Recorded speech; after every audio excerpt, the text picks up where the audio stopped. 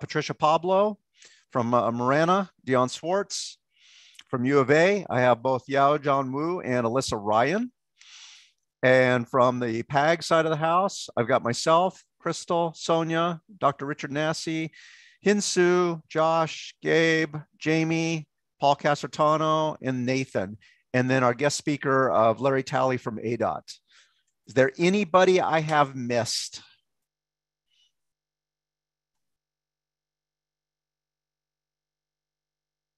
And I assume the phone numbers I've got on are simply duplicates to ensure that the audio works.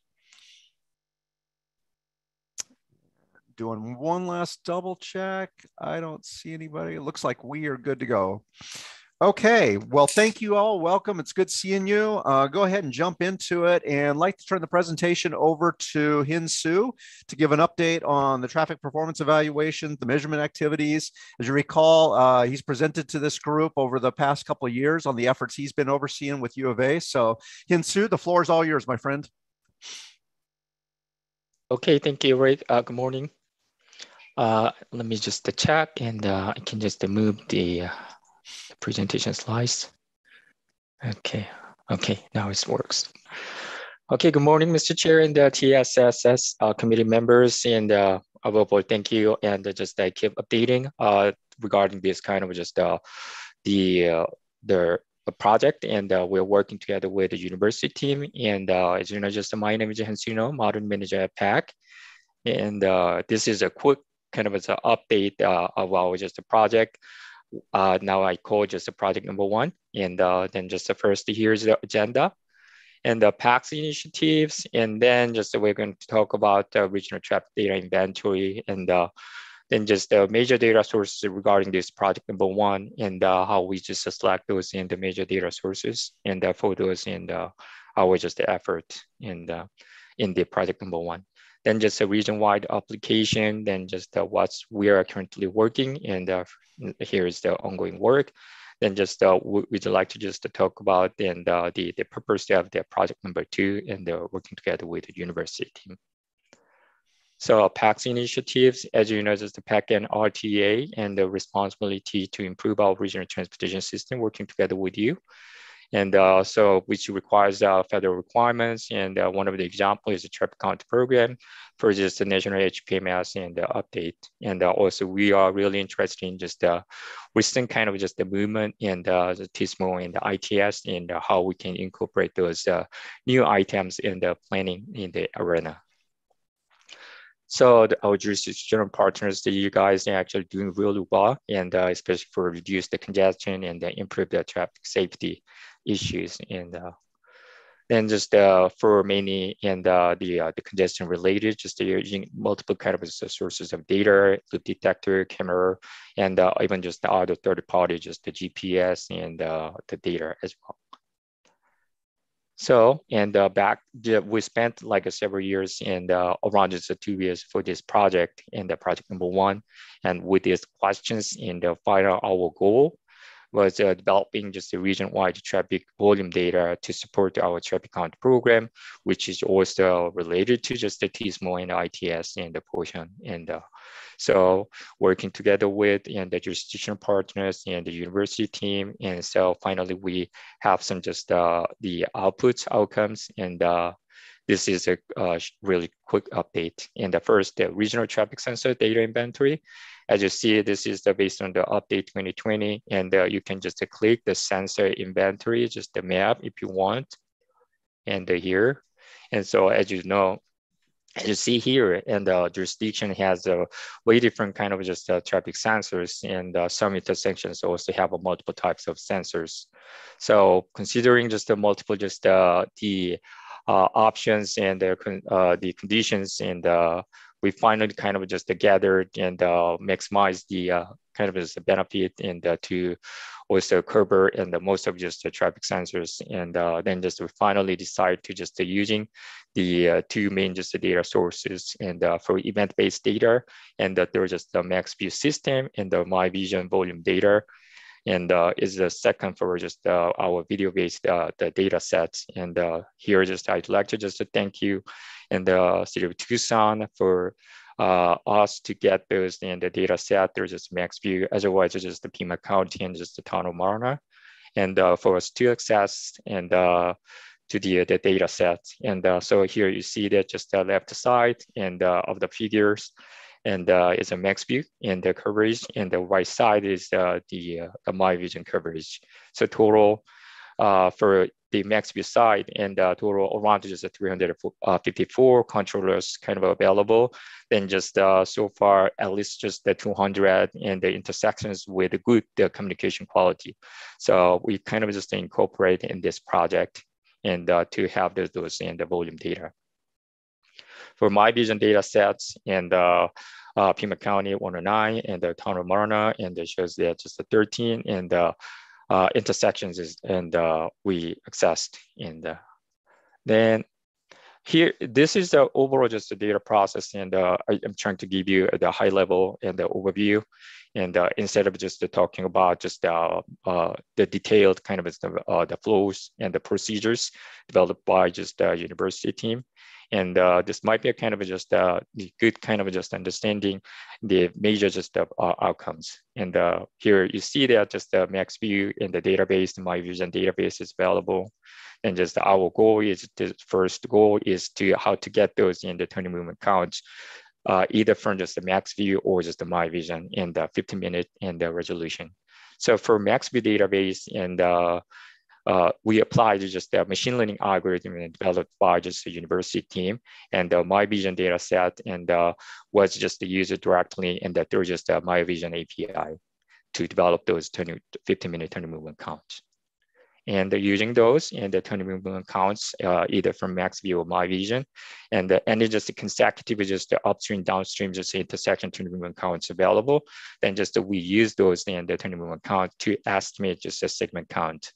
So that's the kind of just our just the product and the turning movement count and the segment count estimated through this high level overview. So here's the turning movement count, just the regional application. So total 369 turning movement count locations, the estimated and the turning movement count volumes, and 263 intersections using just the machine learning algorithm, and the source from just the max view, and the My Vision, and the covers 106 intersections. And on the bottom, and you see that just that's the output of the whole process, and for each intersection, and there's a timestamp, and all those in the turning and the count, and based on the intersection ID, and we have. And on your just the right side, and this figure shows that, and one of the just a snapshot in the September 22 average intersection total, just the turning count, and during just the peak hours. Similar kind of just the example, and for just a segment volume estimation, and 358 segment locations estimated, and using those in the previous in the turning movement count estimated. So here's on the bottom, you see that, and those outcomes outputs, and for those in the segment ID, and for the time, we have just the upstream and the downstream and the volume estimated from those the turning movement counts. Then just the final just the segment estimation applied based on the upstream downstream just the distance weighted by this distance. So here's the right side, and you see the one snapshot just the same September 2020, and average and segment volumes during peak hours. So ongoing work, and now just the final report is available at the PAC website, and you can see here and the link, and you can get those in the whole just which is more than just 100 pages. But if you are interested in feel free to go ahead and then just review it, and if you have any feedback, and it is always welcome. And the part as a partial just the outcomes of this project. And now just we uploaded 2021 the My Vision Turning Movement Counts at the PAC MS2 website. And you can find, and if just the ID has it just starting with M, that's actually just the My Vision count. And you see just a lot of just the different just the locations and the daily just the patterns and collected from just the My Vision. And internally, just the package is just improving just the procedures and having just the same just a skeleton developed by a university team. And we are improving just a little by little and to improve over just the process, data process, and in terms of just QA, QC. And based on this and the update and if you are interested in just we'd like to just have some follow-up discussion and with our just the jurisdictional partners and about just what parts and is important and for more detailed kind of just analysis and longer one or just 1.5 hours and time. And so based on this, and we are actually just kicked up our just a second project to get working together with the university team, and which is the region-wide traffic frequency evaluation and performance measure development using multi-source data.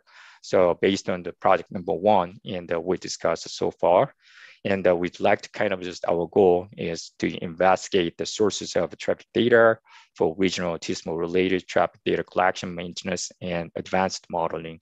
So targeting is just to develop the cost-effective autism related performance measures. We don't know much about just how much just the data we need. And but we'd like to kind of get some understanding about what kind of just the performance measures needed for just a TISMO type of just the planning or just TISMO type of planning effort. So this is what I prepared here, just as a short update. And if you have any question, and I'm happy to answer that. Fantastic presentation as always, Hinsu. Any questions for Hinsu on the materially covered information he shared?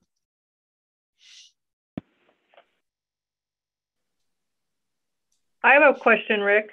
Go for it, Dion.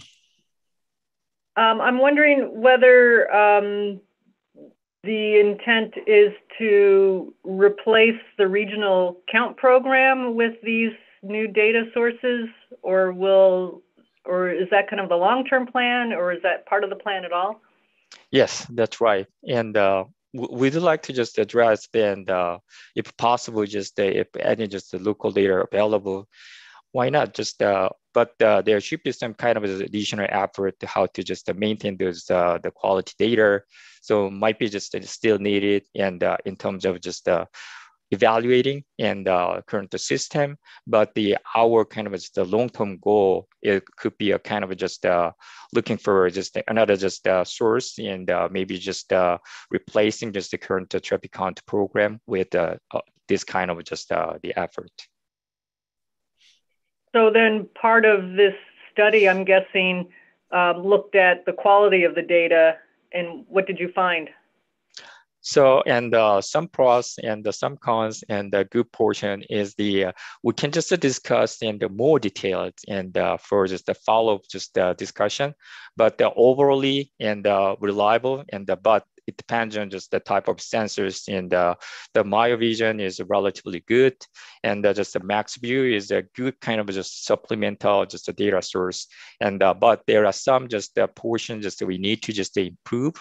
And not only just for the MaxView, but also just the MyVision side.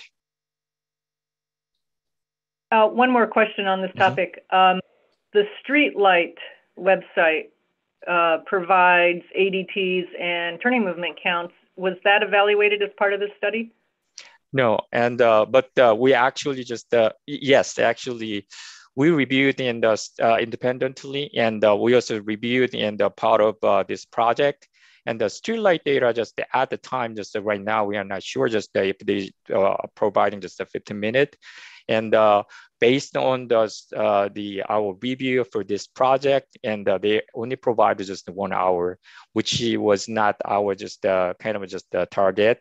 also there are some just a discrepancy, and especially especially for the rural area, there are a bunch of kind of just the zero counts and just reported.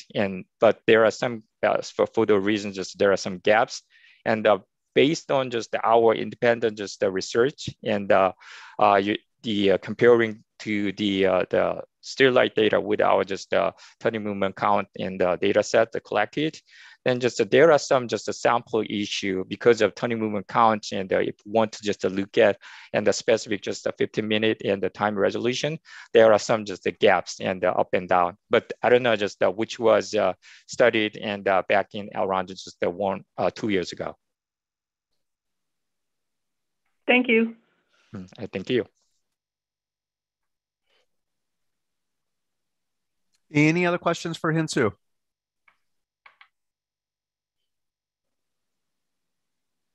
Hyunsu, Okay. I guess before we move on, go this for is it, Josh. Just, I mean, with that study, that deep dive, and I believe it was presented to DSSS, but of the streetlight data, you felt pretty comfortable with the AADT, but less comfortable with the TMC estimates through streetlight, correct? Right. And Yeah. Yes. Okay. So just, yeah, broadly, but again, they're continually refining their process, so that study was relevant for, you know, the scope of the date range that we did the deep dive into. So sorry. Okay. No, good clarification, and thanks for jumping in. Any final questions? I guess just a comment.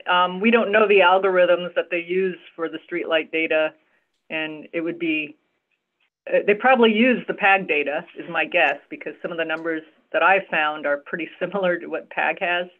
But it would be funny if we kind of created a circular sort of thing where we use streetlight and then they used the PAG data, and it was self-confirming about whatever numbers get generated. Well, I mean, in that process, into in discussing with streetlight, as we dug through it, I mean, they are looking at continuous counts, published continuous counts. So as you know, across the country to train their algorithms. So, and also regionally. So that's honestly, that's not a big surprise that they would use any published data to help kind of calibrate their models. And as more continuous count material is available, such as through the MyoVision or other efforts, then that is going to improve streetlight's data product or other inferred data products. So that's not a big surprise what you found. No, I didn't suggest it was a surprise. I just thought it would be funny if we use streetlight and then if you're publish paying for that. streetlight, yeah, and then streetlight uses PAG. Yeah. It turns into kind of a circular sort of thing. Right, but they're also able to provide you the temporal resolution is a big benefit of those services, right?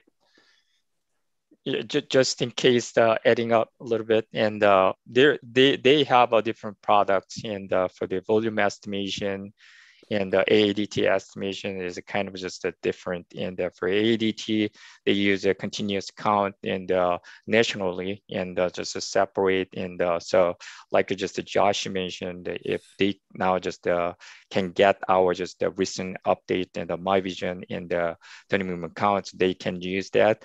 And just much more kind of just the better in the result will see that. And on the other hand, they apply just their own kind of a machine learning algorithm, and using just the GPS, their standalone GPS data, and which is sourced from just any just the vendors or we know and some of the Index or just the Wejo and the such kind of vendors. So they have their own just development team. So maybe there are some just the effort and the calibrate the model based on just the continuous count and other sources. That's doable. Thank you.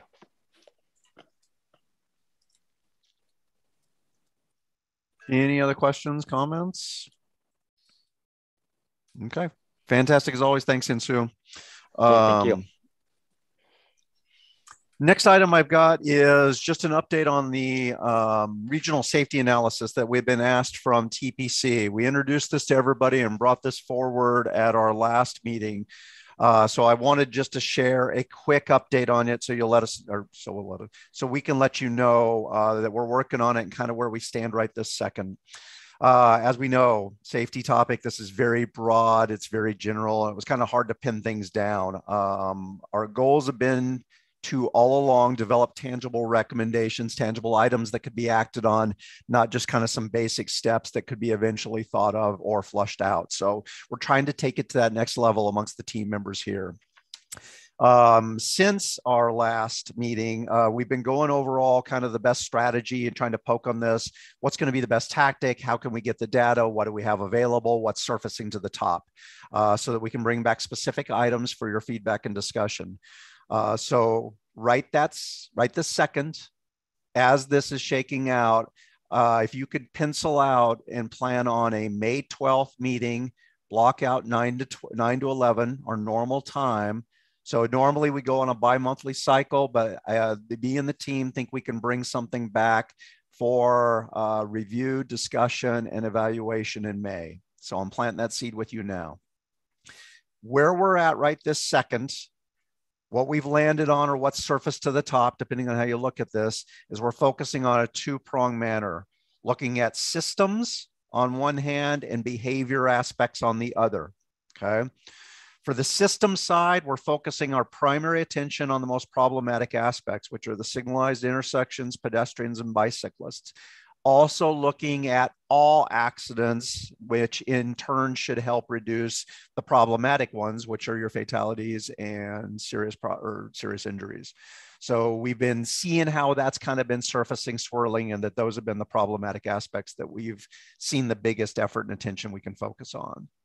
On the behavioral aspects, we've been trying to reach out to law enforcement, but we have not been making much contact or having very much success in getting in touch with them. If you guys in the jurisdiction side have specific law enforcement you deal with on a regular basis related to this topic, you have regular interactions, progress meetings, updates, discussions, if you could email that contact info to us. We've been reaching out to one of the ones we typically work with, but haven't been getting very good responses back. So we know we're going to want to plug that component in to tackle the education enforcement aspect of it, but we recognize there's probably going to be a stagger between the systems aspect and the behavioral one. So send that contact info and we'll share it amongst the team on our other. As I iterated, so the overall goal then is a set of recommendations that this group, we basically would bring them back, share them with you, but the goal of this particular group is develop a tangible set of recommendations that we in turn would take to TPC, present to them because they were the originators of the request. When Paul had brought this up as part of the performance measure aspect of it, it had simply been, we need to have answers as to what's happening out there and what we can do about that. So that's our overall goal. So right now, just a high clip summary, wanted to let you know we're working on it. If you have additional questions or want to know more, feel free to reach out to myself and I'll see what I can do to fill you in a little bit more. Why did I disappear? We can still hear you. Oh, good gosh, I've got my computer. I can still see you. We can see you. Yeah, you're there. My whole thing popped up and said, you're about to be signed out in 2 minutes. So if for whatever reason, I got an update going on or something not working, Paul, if I disappear, if you could take it, run with it, I would appreciate it. Sure. So with that, any questions? Like I said before, whatever's happening weird on my end, any quick questions or from the team that's working on this, anything I glossed over and that you want to expand and add to? Well, I just did want to clarify that we've been a little hesitant to reach out to your law enforcement at the same time. So don't think that they're just not responding to us. We want to get them involved in both a meaningful way and at the right time so that we're not inviting them prematurely or getting them involved to not really have fruitful exchange and input from them. So as we discussed it internally, we had made some initial outreach, but didn't really have much meat to that to share with them. And then we discussed it amongst the team and decided, let's check in with the traffic folks, because we know that you are all meeting regularly with your law enforcement. Many of you have scheduled meetings and you're doing very tight coordination. So we did want to touch base with you and then see who the right folks to reach out to are, and also kind of introduce to you whether that's a better touch point through you on our behalf or on behalf of this initiative that's happening on the regional front. We're kind of open to your suggestions. We don't want to just kind of cold call some of the law enforcement folks. If you have good, tight relationships with them, we'd rather kind of ride in on your coattails if that's more appropriate.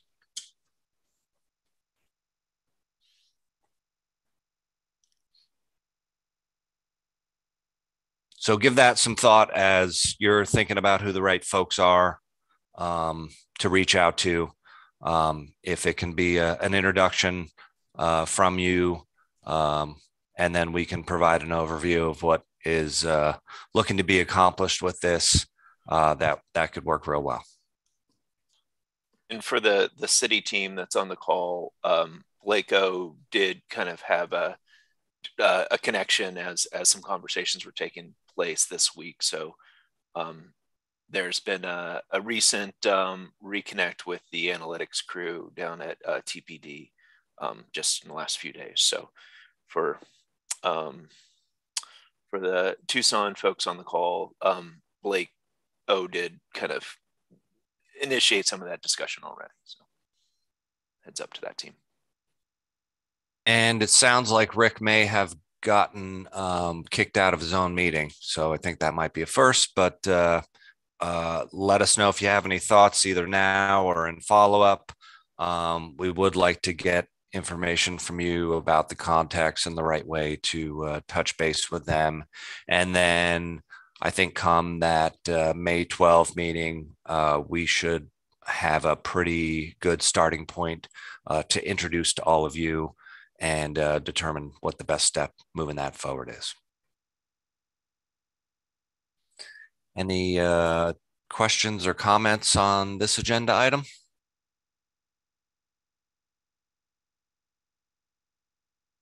All right. With that, why don't we go ahead and we will move to agenda item 5, where we have a variety of different safety activities to cover.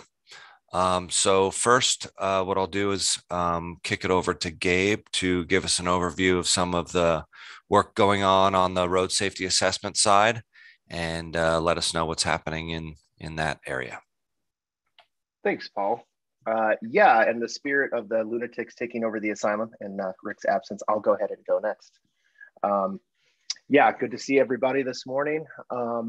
Just a quick overview of our road safety assessment efforts and activities over the last, well, I was going to give you an update since fiscal year. So far this year, since July 1, I wanted to let everybody know what has been done and sort of what's on tap. So with that, this fiscal year, we've completed 4 RSAs and participated in a 5th with ADOT and the Tohono O'odham Nation on BIA TO Nation IR 15. The 4 we've completed so far is Grant, the design RSA phases 5 and 6. We've done a traditional RSA at Congress and Grande. We've done a traditional RSA for the county at Western Way. And we just completed a road safety assessment design RSA at Grant and the Union Pacific overpass and I-10. That one was very interesting. We got a lot more out of it than we thought, and we got good cooperation from the design team and the city. And so we want to reiterate our thanks to them. Up next, we have about 10 or so on deck as well.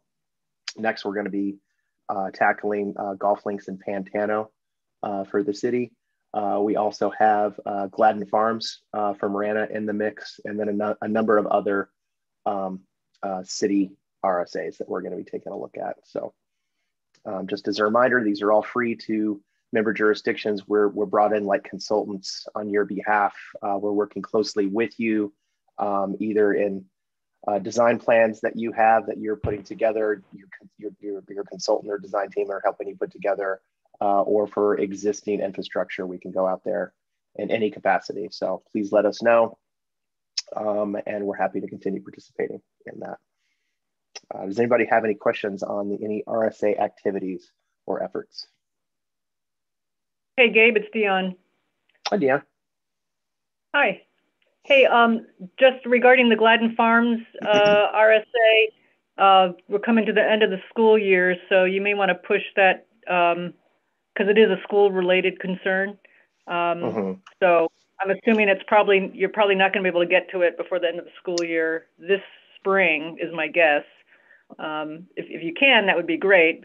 But then I would advise, if you can't do it this spring, to push it to the fall when school resumes in August. Okay. Is the school shuts down mid-May?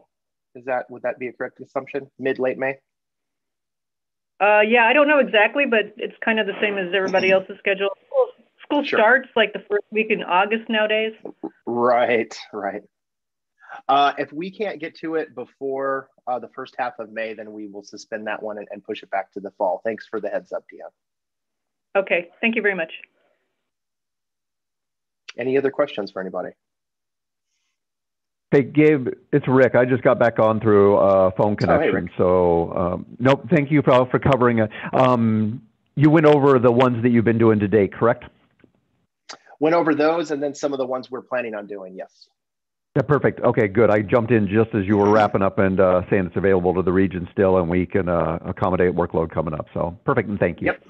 Yep. We do have we've got a list, but please don't hesitate to get into the queue. Right. Good deal. Any follow-up question or anything else for Gabe on the RSA? So just a quick question, and just to plant the seed, I know we've had a little bit of internal discussion about the benefit of the program and the struggles through pandemic, and it seems like it's coming back strong, and there's a substantial queue of locations in the hopper. That to me kind of indicates that there's real tangible value there for our local agencies. And so as we look forward into the future, I guess I would just plant the seed with the local agencies. If this is indeed a valuable program to you, it never hurts for us to hear that. And I know that internally we've talked about what we need to look at in order to keep this program going, to keep these services something that we can provide for all of you. So Gabe's done a good job planning that out with available funding and such. So we'll continue to do those considerations internally. But if there's value there, please keep letting us know so that we can gauge our future steps on providing these kind of services as we move forward. And to add to that, if you've gone through these, if you've experienced them, you've worked on the different ones, and you've got different thoughts, things to add, or specialized elements to investigate, Gabe's got an incredibly refined protocol, but we try to make sure it's always up to date, latest and greatest, using latest thinking, latest logic, all that type of stuff. So if there's additional tools you're aware of, any of those refinements on top of what Paul is asking for, make sure you shoot that over to us as well. Yeah, and I know that Gabe's done a great job aligning the RSA recommendations with the crash modification factors that are appropriate, and Josh has done tremendous work to do that within the Safety Explorer tool. So we're trying to make it much more actionable recommendations within the program and the analysis tool. So those are the kind of steps that we've heard are helpful to you. The more that we hear from you, what works and what's of value, the better we can refine the program and the services. Back to you, Rick. Perfect, and thank you. Next item up under the safety umbrella is going to be an overview presentation on the HSIP, the latest call for projects. You've probably seen by now a couple of emails from Gabe going out announcing it. We're getting things geared up on our end to be able to lead this and support it, but wanted to have Larry Talley from ADOT provide a presentation, share the approach, share the program, and give the overview of everything that everybody needs to see. So Larry, the floor is yours.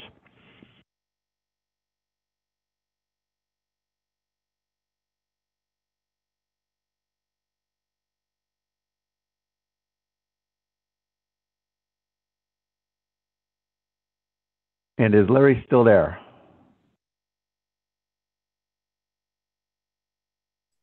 Looks like he is still listed, muted. So I'm not sure if that's it. And then I'm not sure if we have his presentation or if the plan was for him to screen share. We had both options. He could either screen share, as Crystal also has it available too. So Larry, we've got backup in case it would be easier to have us present and then have you narrate. Why don't we start the process of loading that up, Crystal? If you can do that, if you don't mind, just getting that up there, and we'll give Larry another minute to unmute. Wonder if he went through the same thing I did, or just kind of updates kicked out. We did hear that Jamie Brown did go through a full system restart. So there was a significant, I don't know if it was a Microsoft update or what it was, but yeah, mine came up as Microsoft based. You're not alone, Rick. That's good, because I was really like, wow, what am I doing wrong on this end? I'll tell you what, because I want to hear from Larry, and if he's going through something similar, my system is struggling to come back up, so it's entirely possible on that. What we can do is come back on that and jump ahead to item number 6, which is our traffic signal, all the communications update we get from all the jurisdictions. So we can buy Larry some time on that if that works for everybody. Any objections? No objections. Hearing none. Okay. Anybody from Tucson on board? When I was doing the check-ins earlier, I didn't notice anybody, so I don't know if somebody's jumped in late. Francisco, I'm on. Hey, Francisco, how you doing, man? What you got for an update on what you've got going on?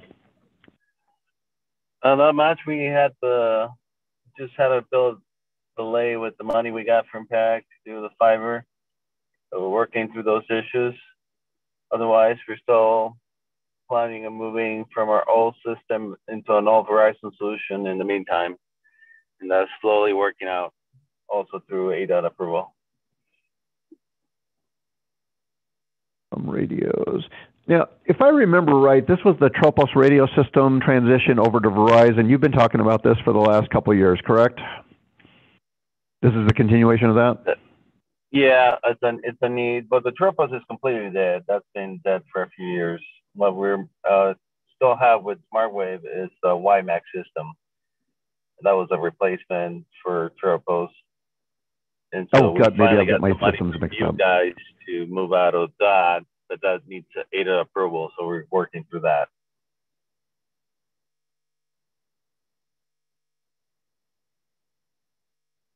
Okay. All righty. That's all I got. Pima County. Oh, go ahead. I'm so sorry. I'm sorry. That's all I got. That's all you got? Okay, good. Lauren, I saw you joined on. What's PC got going on? Yeah, no new updates or information as of today.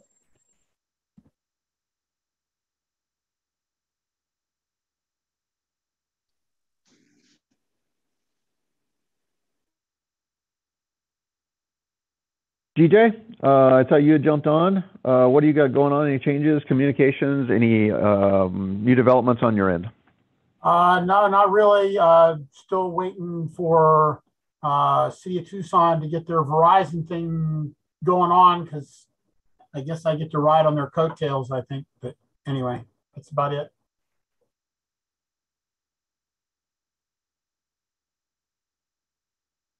Okay, right.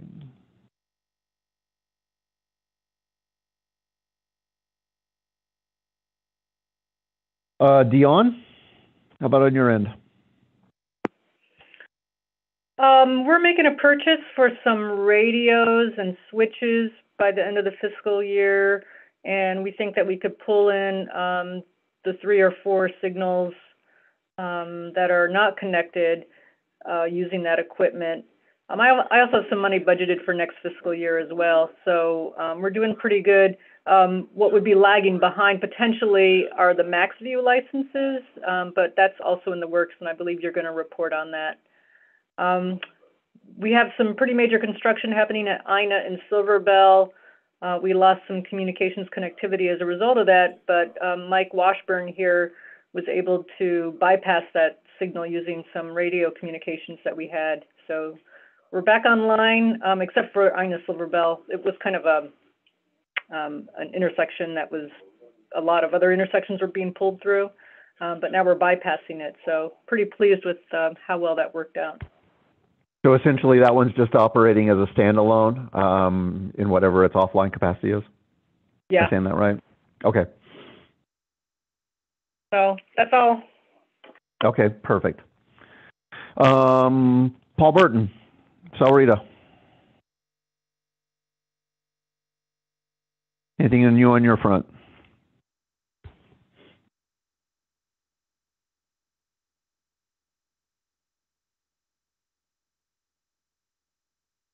Paul or Crystal, do you still see Paul Burton on? Hi, can you hear me now?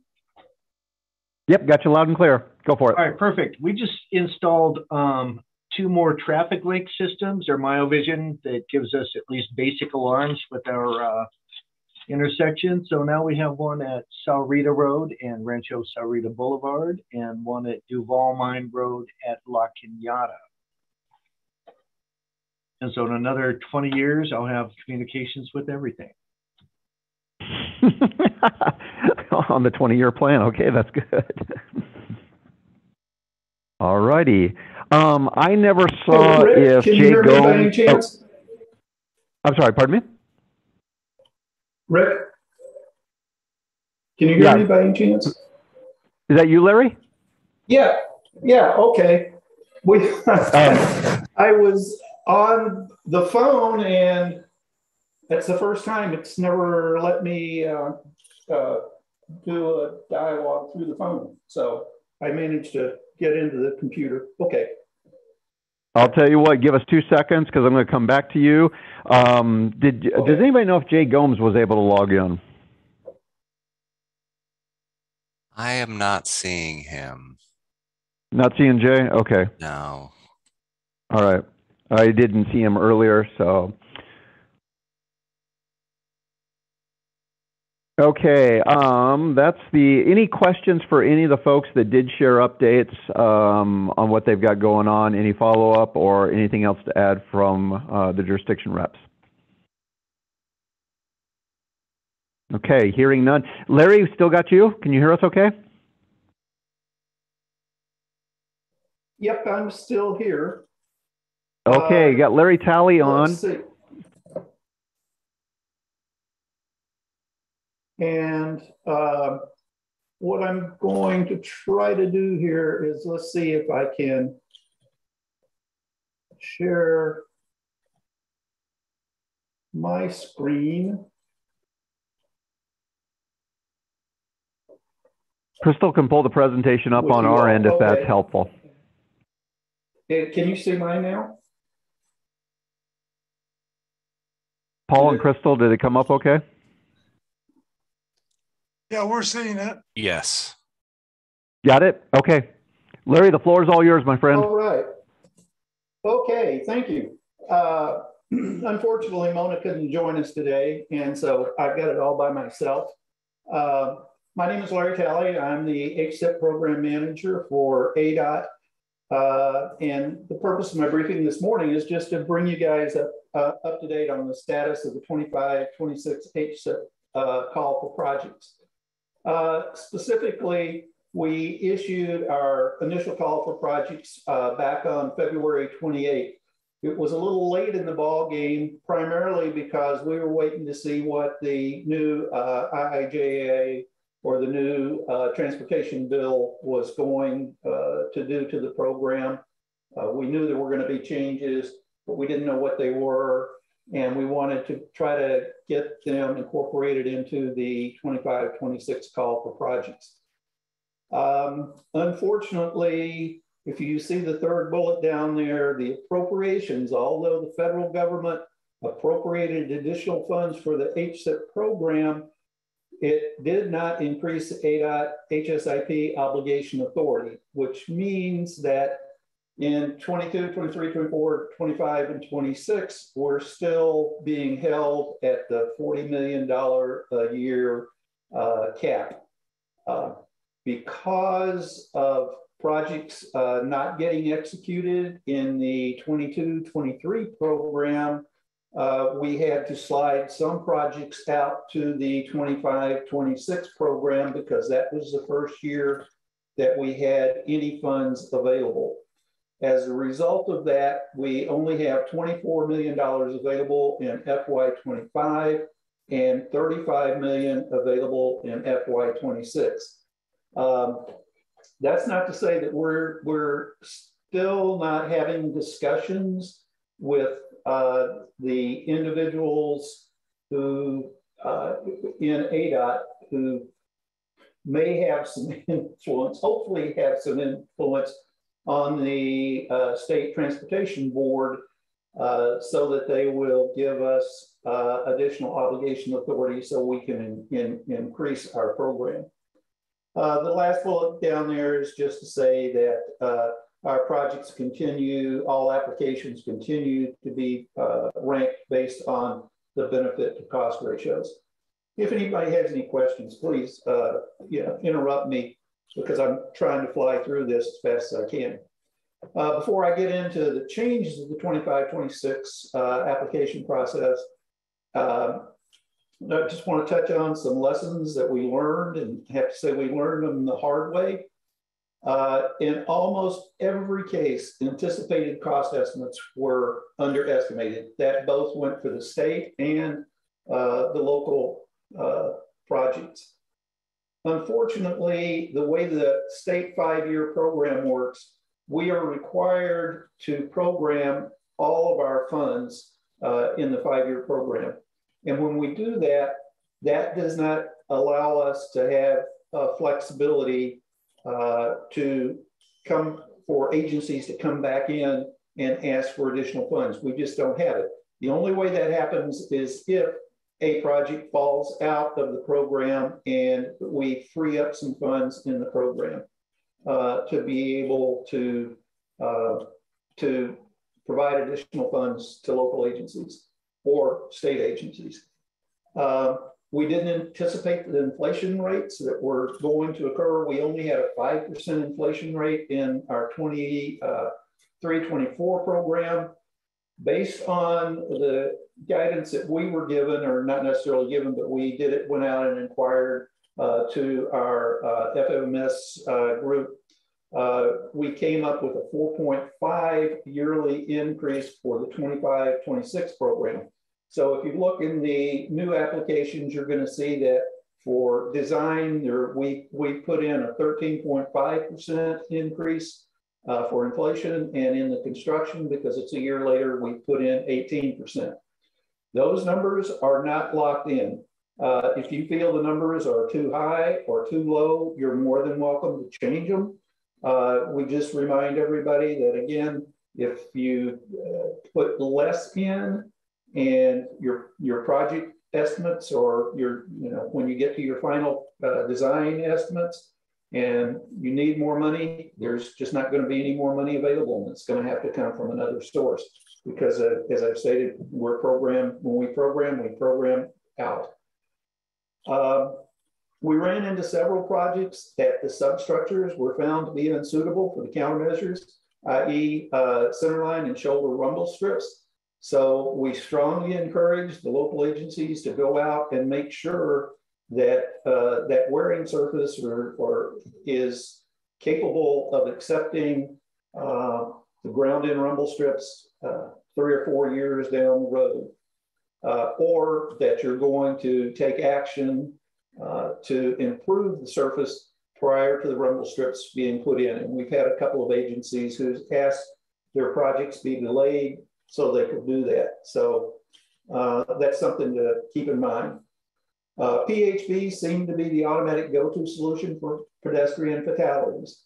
There were no cases where agencies went to crosswalks or RHVs, rectangular rapid flashing beacons prior to going into a halt. So we've included an extra step in the process in the 25-26 program. And we also had instances of JPAs being executed so late in the design physical year that our project management group did not have time to go through the process they have to go through to bring a consultant on board to do the designs. And so as a result, we had to delay those projects to a later physical year. And as a result, we put new guidance in our manual, or Appendix A to our manual.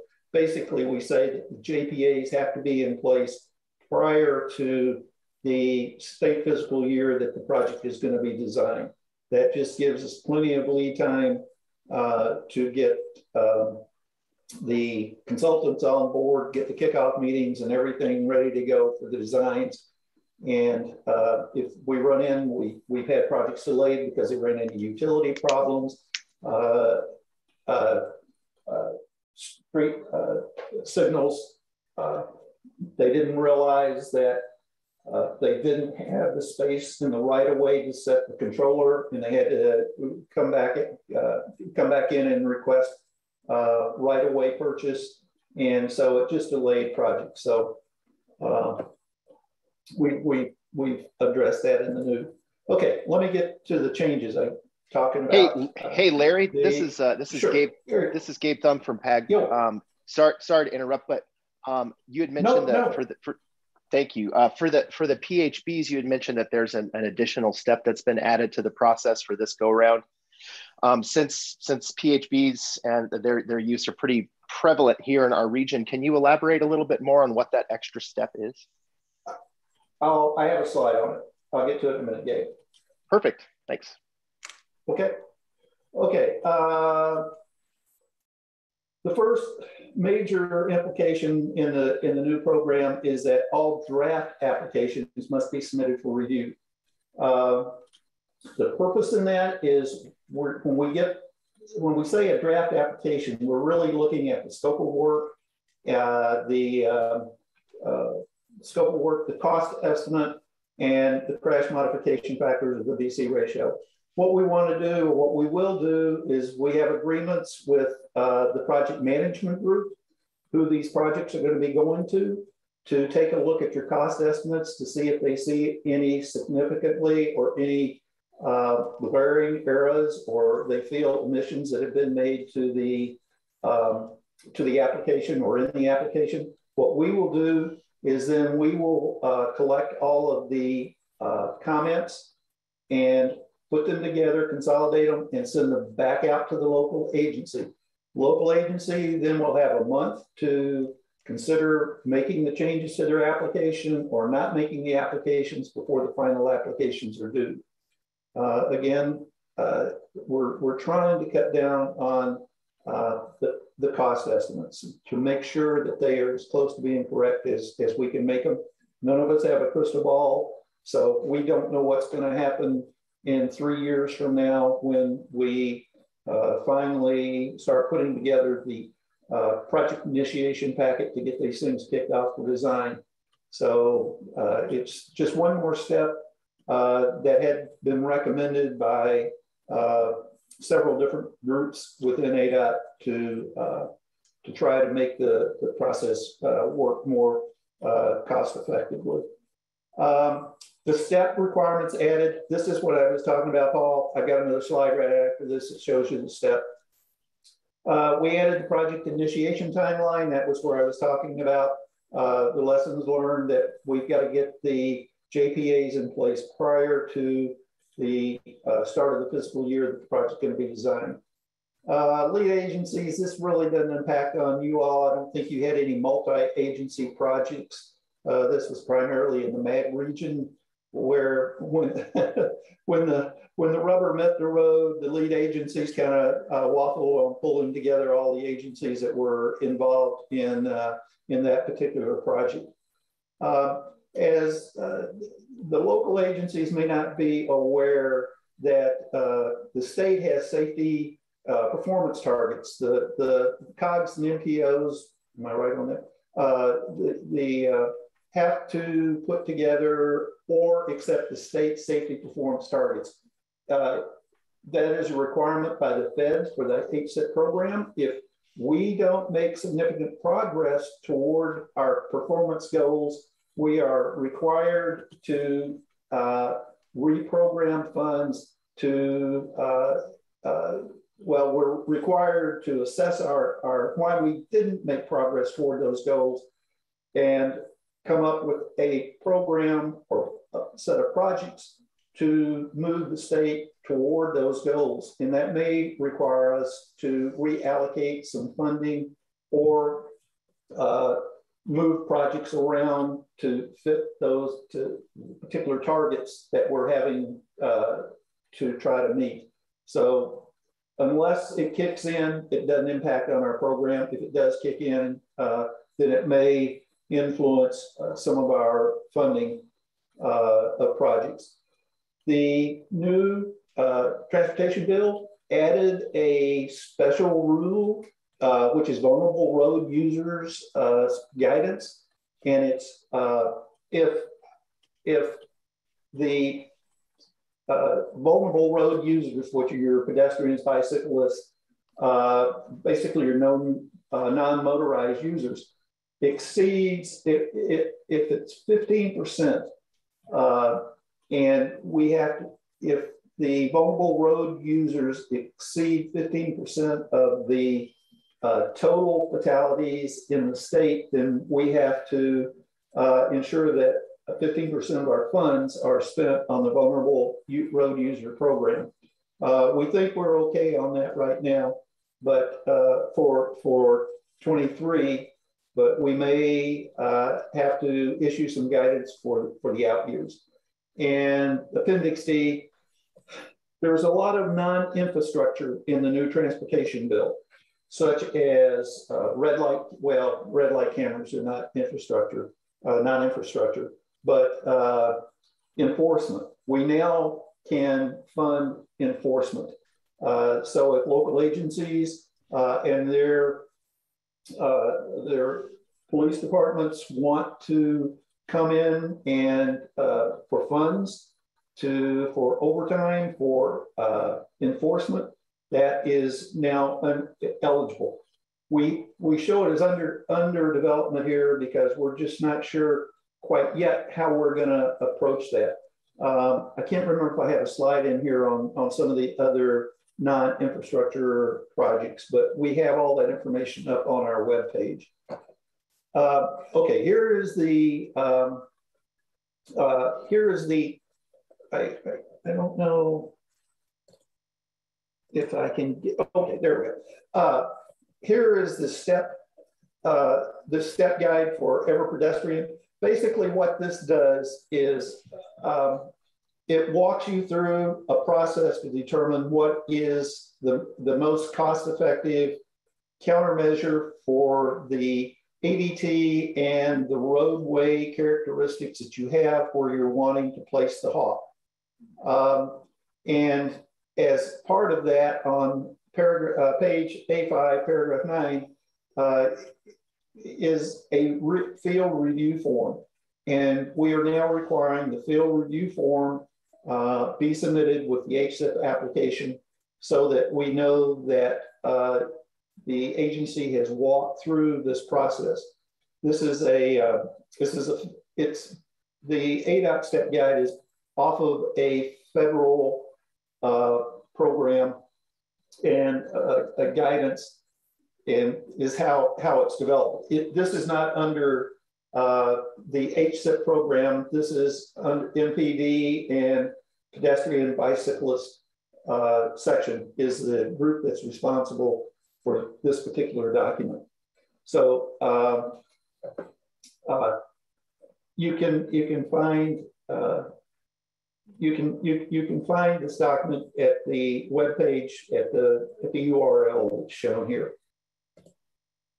Okay, as I was saying a little bit earlier, basically the new transportation bill left the HSIP eligibility guidance in place as it was. So any countermeasure that was eligible in the past is still currently eligible.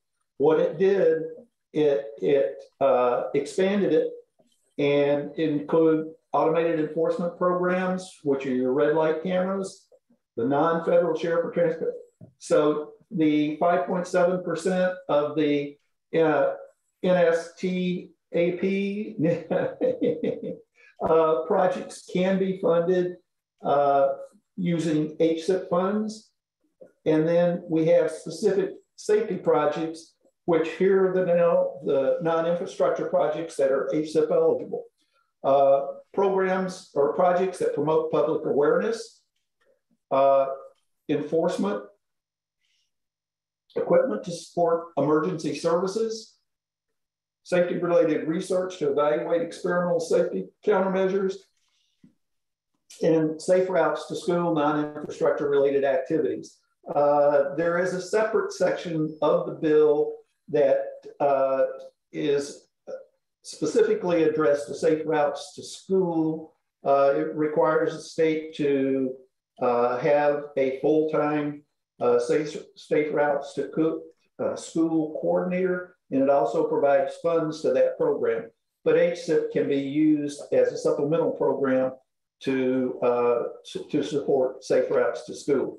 As I said, all this type of project, we haven't figured out how we're going to do a call for projects for these because it's going to take a separate type of application. And we have to be careful with this one in that much of this work is already funded through the Governor's Office of Highway Safety. And we want to make sure that we don't duplicate programs with GOHS. So there'll be more information and potentially another call for projects to come out for this non-infrastructure work. So the revised anticipated milestones. If you sat through our webinar that we had back in February or in the 1st of March, you'll see that these are different dates. The key date that we need to focus in on right now is the May 31st draft applications. That doesn't require the cover letters, signatures. Again, we're primarily looking at the cost estimates, the scope of work, and to make sure that the application is going to be eligible to compete for funding. So then we'll get you the comments back out by June 30th. Then August 1st, the final applications are due. In October, we'll have the HSIP Safety Committee approval. And then by January of 2023, the project list will be submitted for the tentative 5-year program. So again, a lot of the flexibility that we had in the HSIP program has been taken away from us in that we have to go to the definitive, the projects are now included in the tentative 5-year program.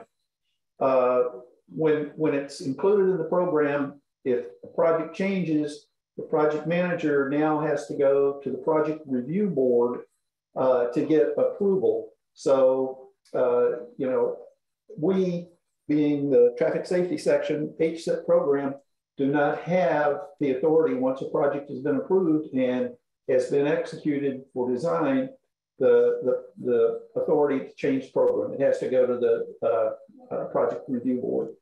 Larry, is that appropriate for all projects beyond HSIP that PRB serves that function to oversee the scope change? Yeah. Okay. Yes. That's what I figured. I just wanted to confirm. Thanks. Yeah. Yep. Okay. just want to remind everybody that the strategic transportation or traffic safety plan is the document that HSIP fundings has to support. That is by statute. And so the only way a project can be eligible is that it supports an emphasis area and a strategy that has been identified in the strategic traffic safety plan. That plan was developed by the committees that were established under the guidance of the ADOT director, the health services director, FHWA AZ administrator, I forget, DPS commander. There's 5 and I'm missing somebody.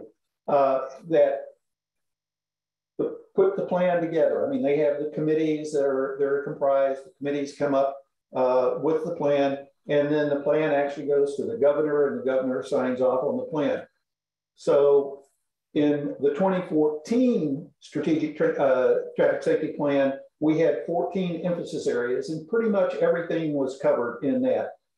In the 2019 plan, it was felt that 14 emphasis areas was way too many, and so they limited us to the 5 emphasis areas that are shown on the screen.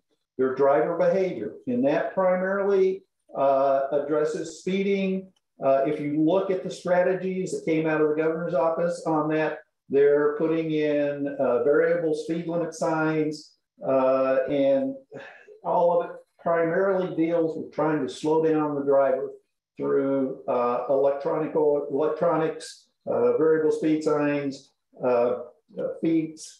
speed feedback signs, and in congested areas and in work zones and that sort of thing. So driver behavior is one area. Intersections are pretty much wide open. Any improvement to your intersection is eligible. Lane departure crashes, you've got to have run off the road or head-on crashes or side swipe opposite direction where a vehicle has left its travel lane and gone over into the other travel lane. Projects that will reduce those types of crashes are eligible.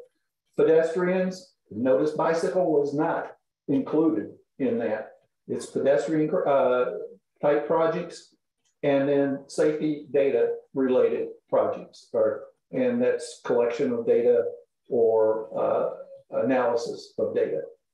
So those are the 5 emphasis areas that your projects can fall under or have to fall under. Okay, this is our website. It has copies of our manuals, appendices, helpful documents. We did put together a document where we researched recent types of projects such as rumble strips, PHVs, signals, roundabouts that have been constructed using funds and not only HSIP funds, but other funds that have been constructed in the last few years. We put together the design costs, the construction costs, the bids that were submitted on those projects, so that the agencies can look, if they're building a roundabout, a low speed roundabout, they can go in, they can look at what a low speed roundabout cost that was completed in 2019 and look and see if their cost is in line with that. Should be more because we've had so much inflation, but if it's lower than that, we hope people are going to take a look at it and use that as a reference to help them make sure that their cost estimates are in line with what we feel or that the project should cost. With that, I'll say thank you for giving me the opportunity to present this. And if you have any questions, please sound off or send me a text or email. Thank you, Rick. Appreciate the opportunity. Fantastic, Larry. Thanks for jumping in. Any questions for Larry on what he covered or the program in general? Gabe, if you can just simply add some of the things that you're going to be overseeing as we start our efforts up on this, just as a quick to supplement what Larry presented, that would be great. So everybody will kind of know what our role and your activities and efforts are going to be in this. Sure, no problem. Our activity is going to be extremely similar to the last go around, which is if any member jurisdiction is interested in pursuing HSIP funds, we're going to be helping those member jurisdictions, first of all, identify what projects would be eligible, what projects would be good competitors, and then working with them on project selection itself and figure out what's going on at these locations. And of course, using the criteria that ADOT has helped establish here for these HSIP funds. And then we're gonna, as the last step, we're gonna help put together the applications themselves. So we're gonna step through that process, and we should be able to get draft applications to Larry and team by the end of May. So, and Larry touched on it, but just so everyone is clear on it, that really is a great way for us to see, as opposed to in years past where maybe, the deadline was, July 1, and we'd submit an application, and then we'd find out after the fact it wasn't eligible, and then it was, well, can we go back, and can we extend the timeline? Instead of dealing with that, ADOT now is very wisely looking at the applications in advance to say, hey, this isn't eligible, or this is eligible except for this one thing, or say something isn't eligible unless you change it to X, Y, or Z. So it gives them a chance to give us some good input prior to the submission process, which helps us adjust as needed to have the most successful applications, and just so it also doesn't waste anybody's time, doesn't waste their time. They're reviewing. We're putting this together for the region. They're looking at applications from all over the state, so they've got quite an influx and quite a lot they've got to look at. This gives them a chance to get ahead of the game. Paul, I see your hand is raised. Yeah, so I just wanted to speak to the issue of, Larry, the 5 emphasis areas within the state safety plan. While they're broad and provide a lot of opportunity, I guess I'm curious about a few years back. I know that many of the COGs and MPOs decided that they wanted to develop their own regional safety plans. And I know for us, while our emphasis areas align fairly tightly with the state emphasis areas at the time, that was when the state had identified all 14. So the concerns that we had were if there are bicycle issues in our area that we believe are warranted by the data analysis, however, we're not eligible to propose any projects to utilize HSIP, that puts the region or the local area in a little bit of a difficult situation in that they're not wholly able to go after their data-driven safety performance needs. So I don't necessarily need you to speak to it, but I just want to put it out there that I think that continues to be a little bit of a concern. And I know that my involvement this time around in the update of the state safety plan in 2019 was limited, and I was not involved, but I still understand that the executive committee and the oversight committee did not include either COG MPO level folks or local agency reps. So I think that connection can be strengthened for sure to make sure that the HSIP dollars that come to Arizona are truly addressing the needs to improve safety on all public roadways for all data-driven safety needs. So soapbox removed, and I will turn my video off now, but thanks for listening. Dion, you had something you wanted to add? Yeah, a question for Larry, I guess. It looks like there's an additional step that has been introduced this cycle for the pedestrian hybrid beacons. And I'm wondering, this additional step,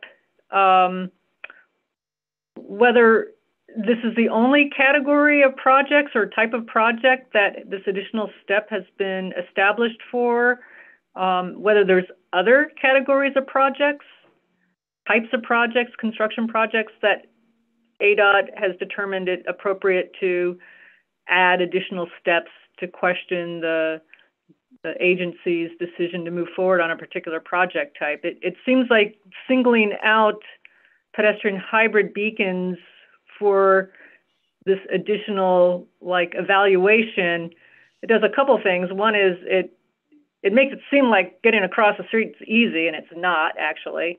And it seems like as well that ADOT does not favor pedestrian hybrid beacons. So I'm wondering, are there other project types that ADOT has determined that it's necessary for the ADOT to question the decision-making process by the agency?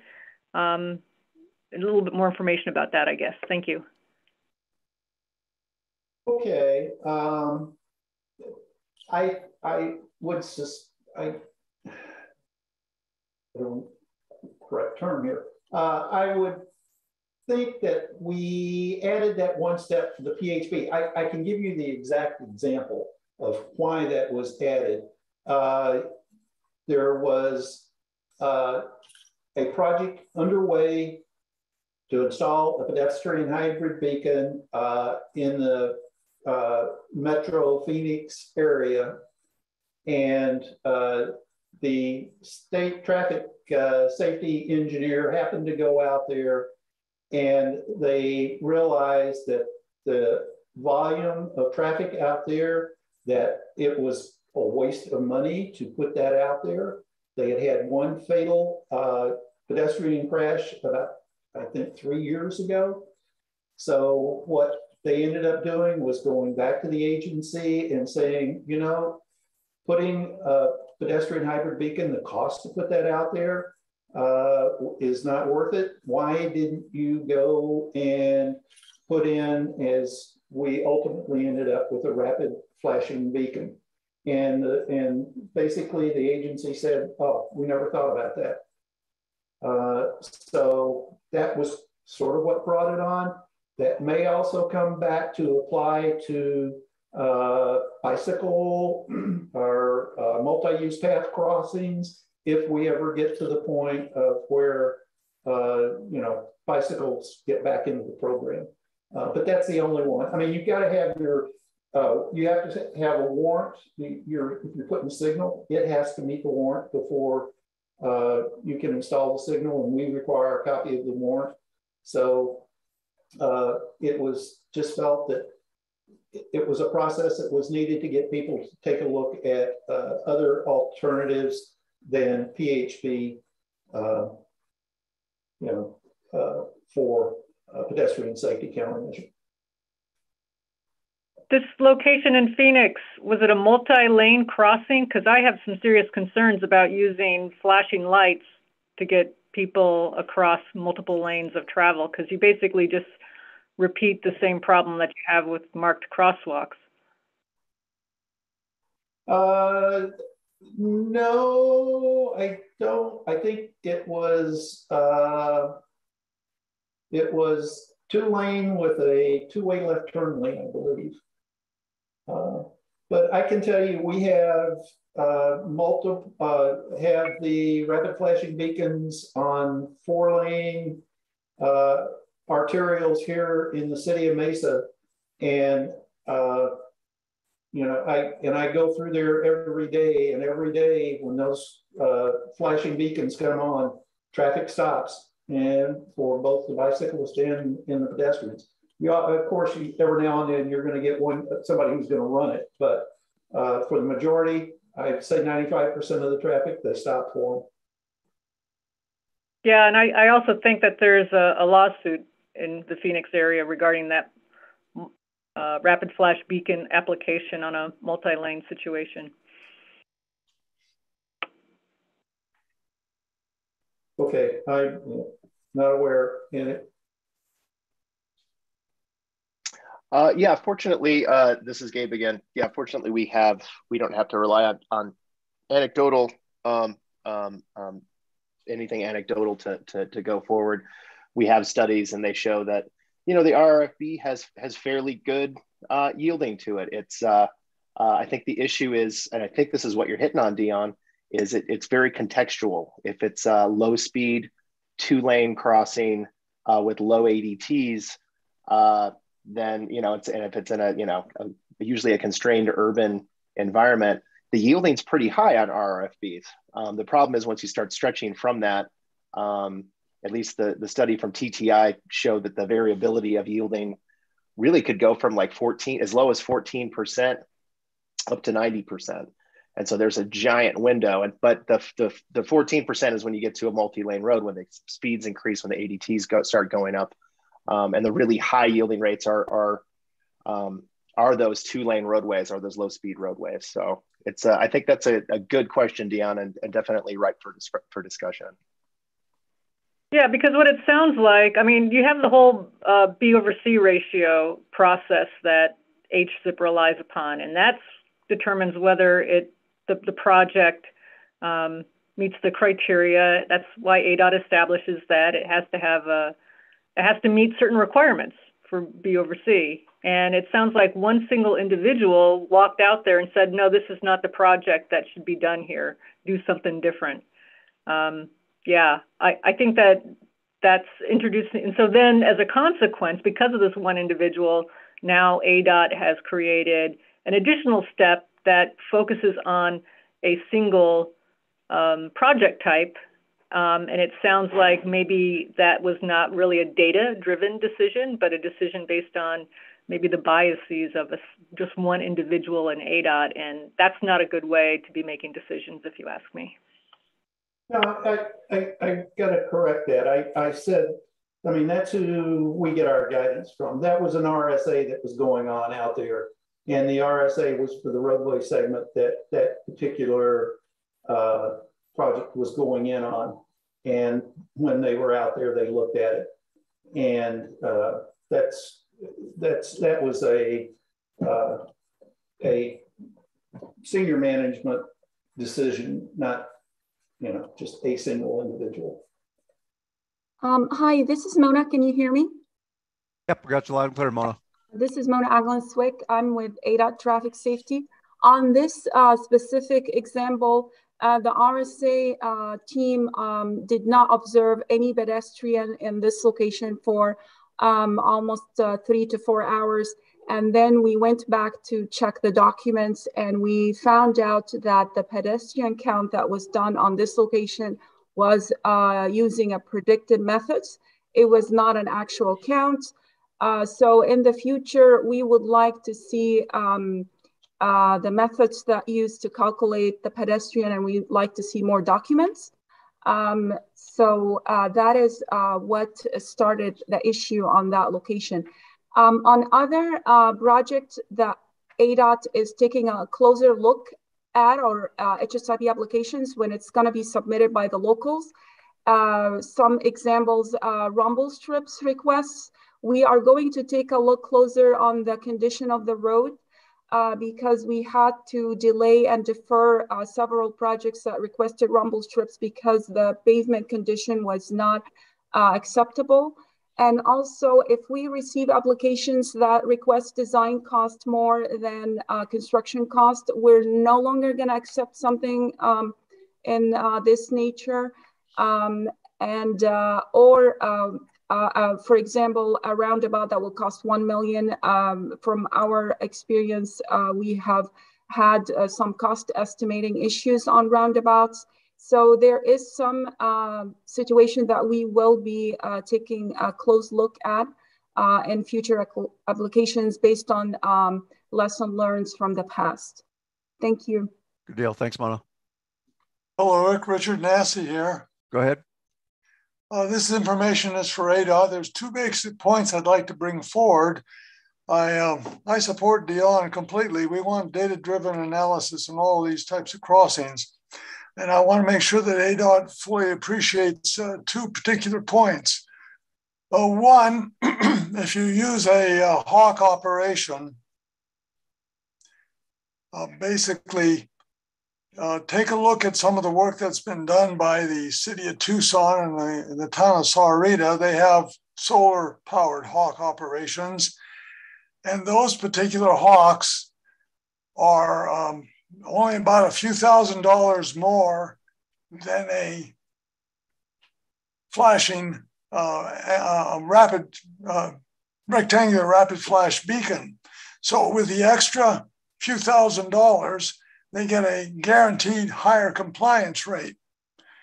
The other point I wanted to bring out is, so they best not be looking at the money issues directly, because a rectangular rapid flash beacon and a solar powered hawk are pretty much the same cost, but with the solar powered hawk, you get a high compliance rate, always in the 97, 98, and 99% level.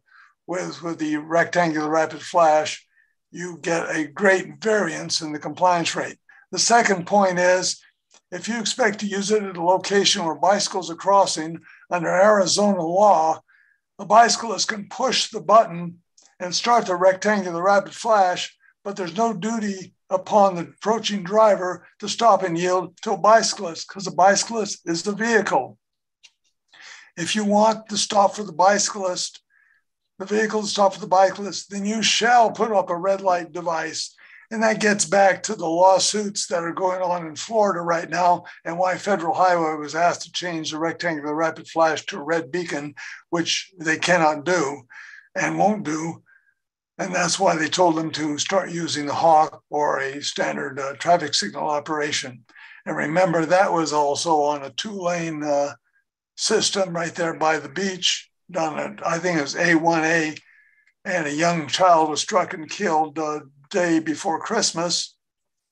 Pushed the button, started the rectangular rapid flash. The child started to cross, but the driver didn't yield.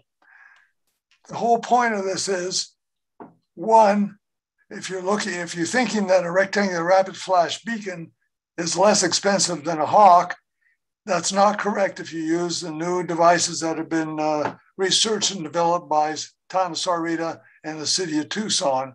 And two, if you're going to expect it to be used at a location where they have bicycle crossings, that is in conflict with the state law, because drivers don't have to yield to the bicycles. The bicycles have the duty to stop.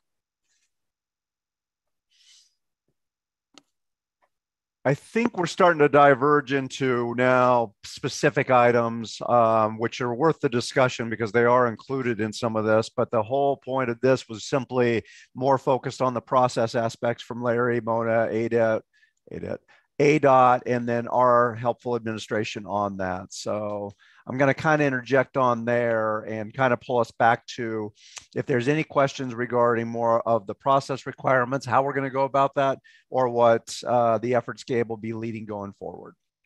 Appreciate the discussion, but I don't want to diverge us too much and stray away from the topic.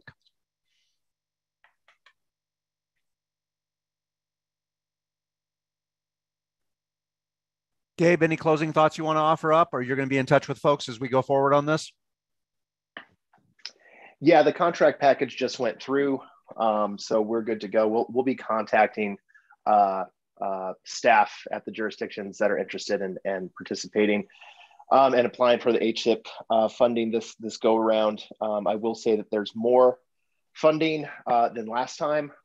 It's a big pot. We were pretty successful the last call for projects, and you know, I encourage our member jurisdictions to please strongly consider this. And if you're on the fence about this, please give me a call. I'm happy to talk to you about it. We recognize that there are some constraints. There's some hoops that need to be jumped through, not only for the application process, but when actually once the money has been acquired and going through and going through all the federal and state requirements. So we recognize that, but we still think that there's great value here in the program and what Larry and Mona and Carrie and their whole safety section, what they're trying to do with us down here. So please don't hesitate to give us a call. Otherwise, we'll be in touch with you soon.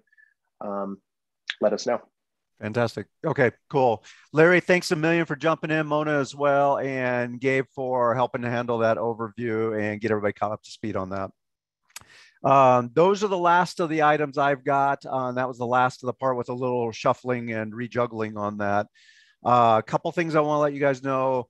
Right now, we'll plan on a regular meeting, our normal cycle in June, but pencil out that date in May, the 12th that I mentioned, for a specific focus meeting talking about the safety aspects. That's our goal on our team, is to try and come through, have something that we would present, share, and be ready to discuss for feedback, evaluation, suggestions, comment, and discussion.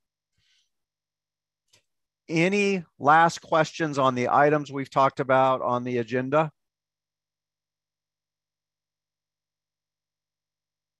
For any of the presenters that talked? Hearing none, I'm going to go ahead and declare the meeting adjourned. Thank you guys all very much for good discussion, good participation, and as always, jumping in. Be good, be well, enjoy, and we'll be in touch regarding the progress efforts for the upcoming meeting. So take care. Anything else in the meantime, always feel free to reach out, and have a good one, everybody.